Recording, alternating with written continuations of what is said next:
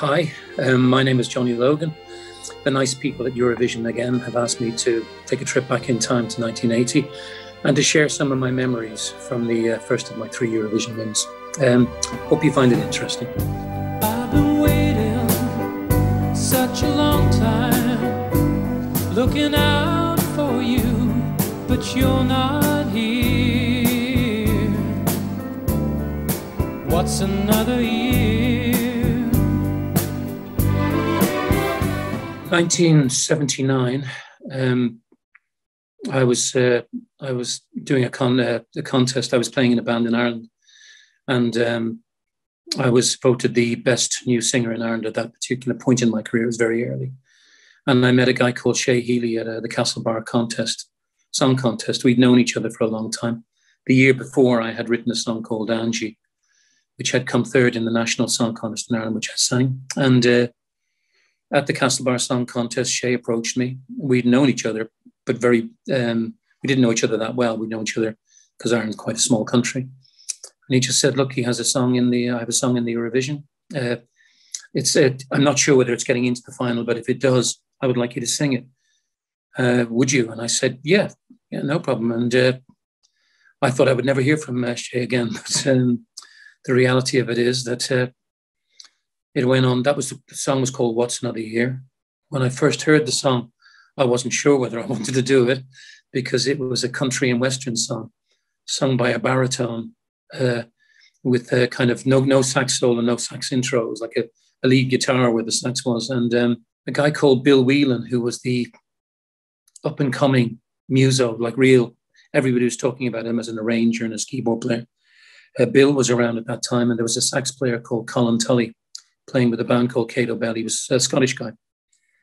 And he was playing with a jazz funk band, fusion band. And so we got together. Bill put us all together and came up with this arrangement of What's Another Year. We all loved it.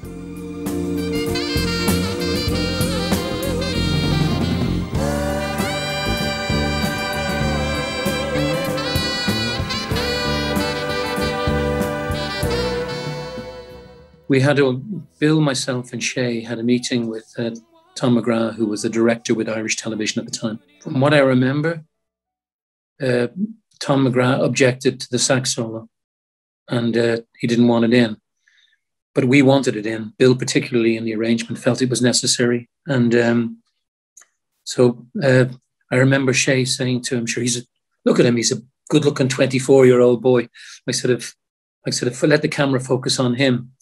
But I had the idea that, okay, I'll sit down for the first 2 verses and chorus and then the 3rd verse before the solo. And then I will stand up during the solo and move, take the microphone out into my hand. And that was enough to get us our sax solo. So that was how the song and the presentation of the song all came together.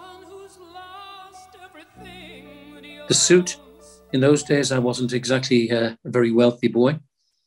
I'd been living alone since the time I was 18, and I was doing different types of gigs, like playing in Irish pubs and stuff like this, and blues clubs, folk clubs, anywhere that I could make a few bob to pay the rent. So the white suit, came from a shop in Dublin, and I earned the money from it from a lovely little lady called Mrs. O'Connor, who one of her daughters was getting married, and I sang at the wedding, and that's where the suit came from. All 3 Eurovisions, all 3 of them, all 4, including the one in '84 when I wrote Terminal 3 and it came second.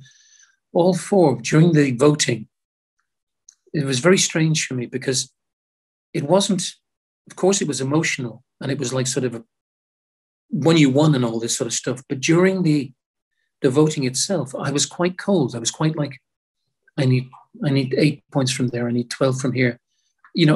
When it got to the last vote, I knew exactly what I needed to win.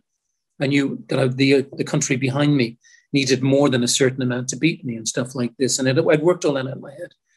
And that's why I think in 1980, when I won the first Eurovision with What's Another Year, Ralph Siegel, who'd written Katja Epstein's song Theatre, went on to become a very lifelong friend of mine. And I remember turning to Katja, and Katja's still a friend of mine, and giving her a big hug. And I think one of the things that anybody who's watching this interview could learn from is that in winning, I didn't forget the people who lost. And I think that to this day, artists respect that, or the other people respect that, and the people that were involved with the song contest respect that. And I think that's something, you know, in the moment that you're having your success, you know, remember the people that are not, you know, like sort of, and feel grateful for what you're getting. And I think that lasted to this day. I'm still grateful for every bit of success that I get. What's another year to someone who's lost everything that he owns?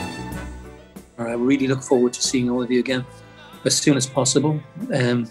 Most of my fans know that sort of my sense of humor has not got any better. To give you an idea what that's like, this drummer had 2 daughters. He called them Anna 1, Anna 2. That's how bad it is, okay? I know they're really bad, okay? But, and the ones that they've heard me say are worse than that. But the other fans that I know, I'll be back on the road as soon as possible. I miss you all, love you all, and I'll see you all as soon as possible. But in the meantime, stay safe, stay healthy, and look after each other.